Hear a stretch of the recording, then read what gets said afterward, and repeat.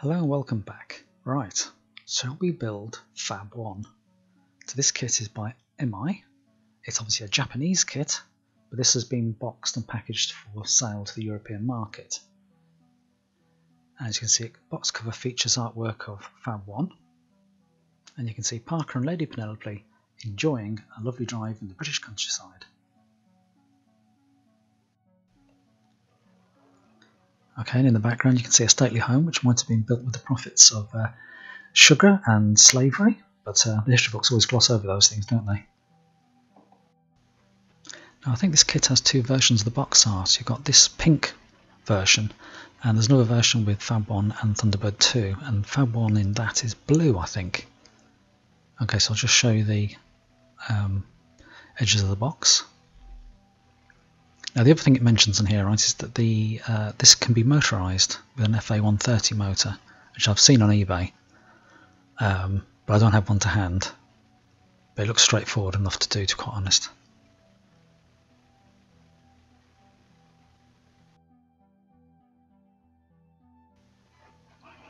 Now the box says it's 1992, which is what these seem to date to.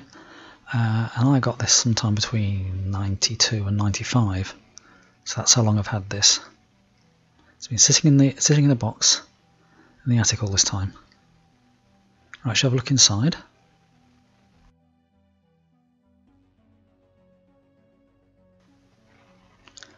So again, you can see that you get multiple bags of parts. So you've got the shell of FAB1 is already a nice horrendous pink colour. I don't know of anything else that's that pink.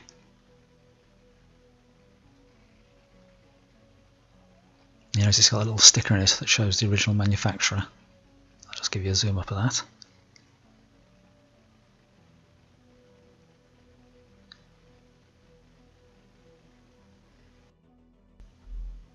Now the mould quality is quite decent. There's no flash on it or anything like that. However, there's not a lot of detail on it, it has to be said.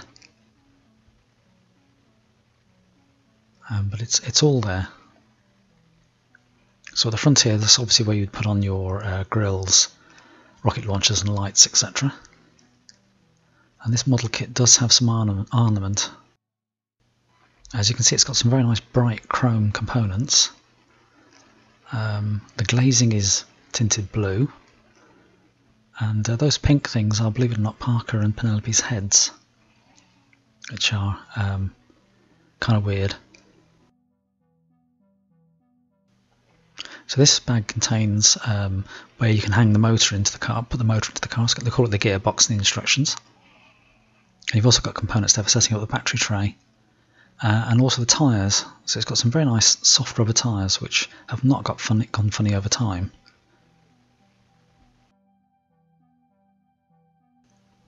Now this bag with the black sprue contains the floor pan of the car, a bit of wiring for the battery arrangement if you were to have it fitted, and the remaining components, things like the rockets, the seats, etc. We'll get to that shortly when we're building it.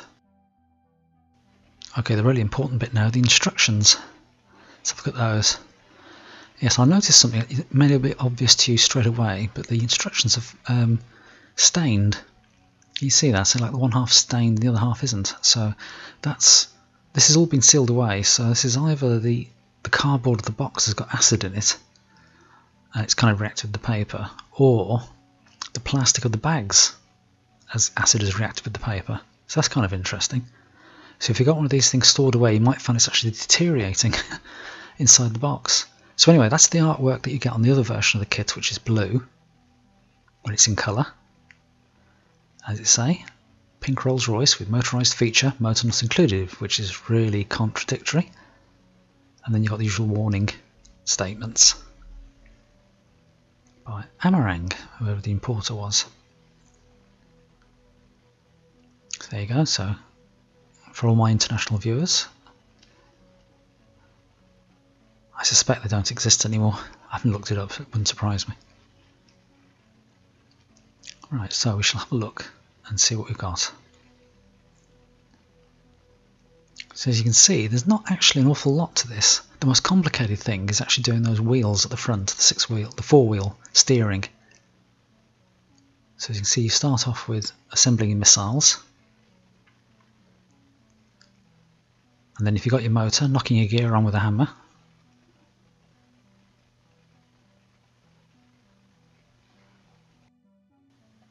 Now those little turning axles for the wheels, you have to make sure you put the right ones on the right side, because there's a step in them. So basically the front two wheels touch the ground and the next two wheels don't quite. So I presume it's just too much trouble to get four-wheel steering to work properly. There you go, so that's the sort of detail of it. That's actually the fiddliest whole thing to do, really. The rest of it's very straightforward. Then fitting your gearbox. It might be a fun thing to do, to actually put a really big motor in one of these things and just see how fast you can get it to go. That's just me being evil, probably. That's the sort of thing I'd have done when I was a kid. Okay, and you can see setting up your battery terminals. And we won't be doing this because we haven't got the motor. And your switch, etc. Which is, it's not rocket science. And then you have got two forward-firing missiles. And I'm sorry to say they're not very good. And that's most of the work, is just sticking the bits of chrome on your pink. And then screwing the body to the chassis.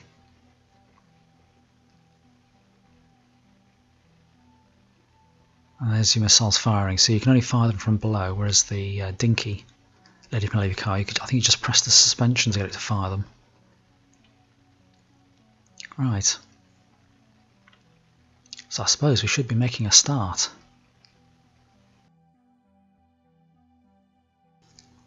Okay, so each of the two missiles has got a spring inside it, and the mechanism's a bit like the mechanism that you might have spotted before in Thunderbird 3's flame effect when you lift it off the table, off the ground. It kind of uses the same idea. So the spring's trapped inside these little missiles, and they'll kind of be latched on the firing pins of the firing mechanism when you eventually get around to trying that. So basically it's just two pieces of plastic glued around a spring. So we'll just assemble those.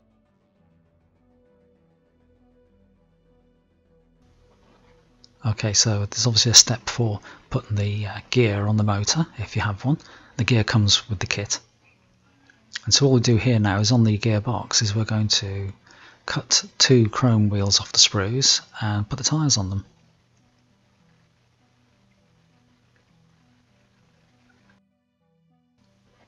Now the tyres are very nice and soft and pliable and go on the rims really easily, so there's no need to put them in hot water or anything. It's very easy, and they've got quite a bit of grip on them, so your motorised vehicle will be able to get some good traction on them.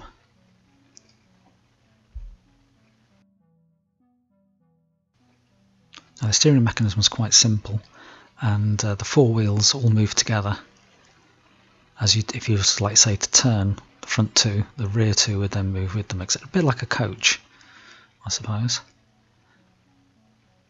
You just got to make sure you get the wheels on the right sides of those particular stub axles, so they're different lengths. Okay, so just moving on slightly, I noticed that the metal pins they give you as the axles, they're far too long, and they'll catch on the arches. And I wasn't going to try banging the wheels on with a hammer or something just to see if they'll go any further down. I don't think they will. So what I'm going to do is I'm going to use my little Dremel rip-off to cut them down a little bit. Now I don't have a vice, but I do have a couple of pairs of mole grips or pipe grips. Some people used to call them mole grips. I think the name's just stuck with me. Very handy if you're ever doing stuff on your car or your motorbike. An extra pair of hands. There you go. Good sparks. Always looks quite good, doesn't it? I think it's been quite gentle with it. There we go. Now I'm only gently tapping the pin. I'm not smashing at it. It's only a little tiny toffee happer. Anyway, so you'll see anyway that the fit is a lot better. It's much better than what it was with the original length.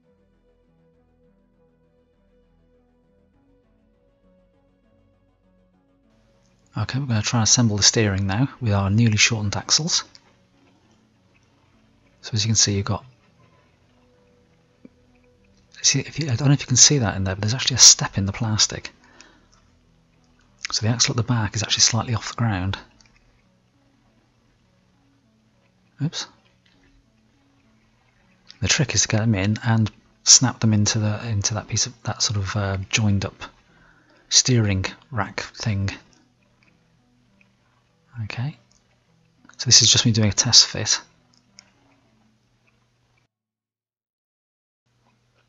Okay, and you can see that there's like sort of little notches, so it's kind of slightly clicky when you're turning it into different positions. But there you go, so it does work. Okay, so the next thing to do is to fit the gearbox into the base plate. And you'll notice that basically you just bend the tabs over like almost like a clockwork motor or something. There's no screws on this at all. Okay, so with the tabs sticking through, we'll just bend them down with a screwdriver. It doesn't take much force to do that, so there should be no reason to break anything.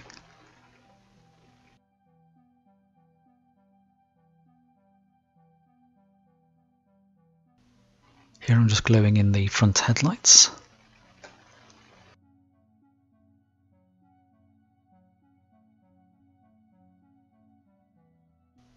These are the components for the firing mechanism. Quite crude, it has to be said. The missiles are pushed in through holes at the front of the car over these rods and held on those catches, but the rods have a lot of play in them and they're very bendy. So after the first go, you might not be able to do it a second time. Right, all the bits now that go on the shell of the car are on this instruction.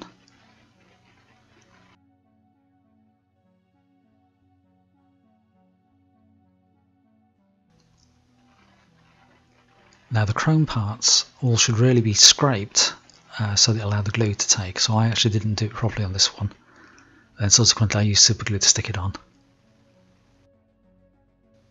And so I fitted the door mirror, or the rear view mirrors, and the bumper with good old fashioned super glue. So for the rear lights I'm just scraping off some of the bit that's going to make the contact with the shell, and that'll allow the glue to take. It's actually green plastic under the chrome.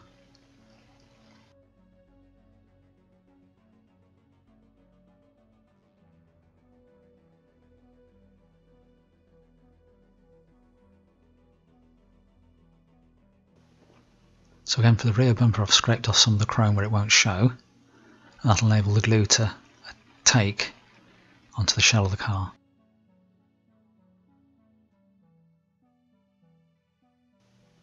Now this flat piece of plastic represents the car's interior, and I think this is like a real missed opportunity on this car. If it had a full interior and full figures, I think it would look much better. So as it is, you get like a weird bit of Parker and nothing of Lady Penelope. That's the Spirit of Ecstasy, which will go on the radiator, and there's the steering wheel. Now Lady Penelope's and Parker's heads leave a lot to be desired, if I'm honest. I'll be honest, I think the Dinky FAB1 has got better figures. Okay, so that's what Lady Penelope and Parker look like in the car. I have to admit, Lady Penelope looks kind of sinister in that actually. I'll have to paint them just to make them look a little bit better.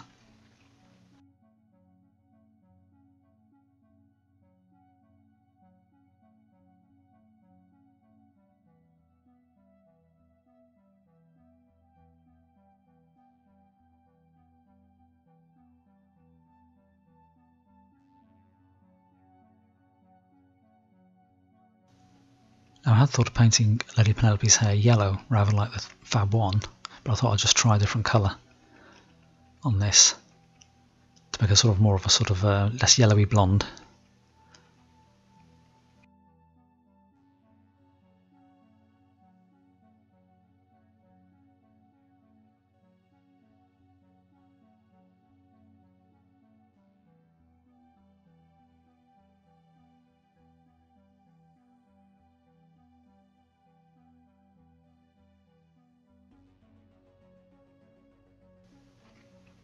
I always find painting figures very difficult, so on this I might have made Lady Penelope look like she's been out in the town and then been in a fight, but oh well, it's a bit better than the pink, I think. Pink plastic. Even though I can hear people rapidly clicking the dislike button. Okay, that's how the interior fits into the car shell. And the glazing, I thought I'd filmed that, but obviously I hadn't. That's just been held on with super glue, so it doesn't leave a stain. Although, frankly, there was a little bit in the corner did stain, which I was a bit worried about. Okay, so now we basically put the top onto the bottom, and it's held on with 2 screws. Kindly surprised, I'm going to use a screwdriver. I don't know why I'm showing that. Everyone knows we're going to use a screwdriver.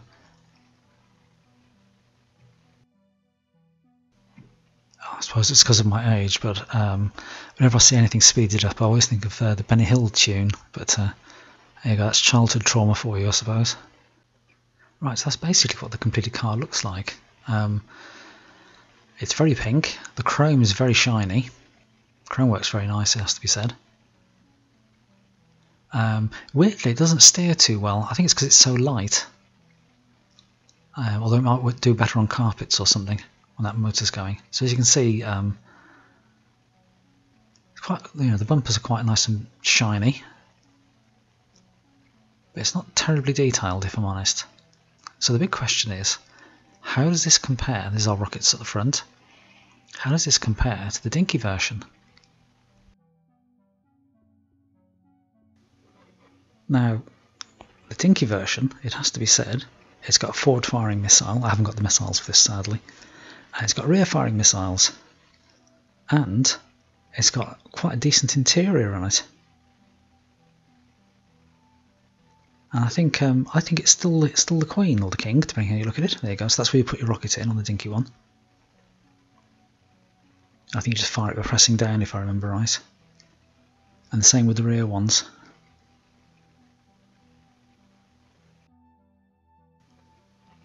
Now also with the Dinky one as well, you can open the canopy, or the roof, whatever you like to call it. So there you go, you get a nice look at Parker. And the interior is silver, which I've forgotten actually. I haven't looked at this car in years. Because again, it's in storage. There you go, FAB1, Lady Penelope, Dinky 100, I think. There you go. It's all silver, so you've got full figures. So definitely Parker. And that's definitely Lady Penelope. Right, well, if you've liked what you've seen, give us a like, give us a comment by all means, if you're a member of Thunderbirds, Lady Penelope. And by all means subscribe so you get a little notification when a new video comes along. And thanks for watching, and I'll speak to you soon. Okay, bye.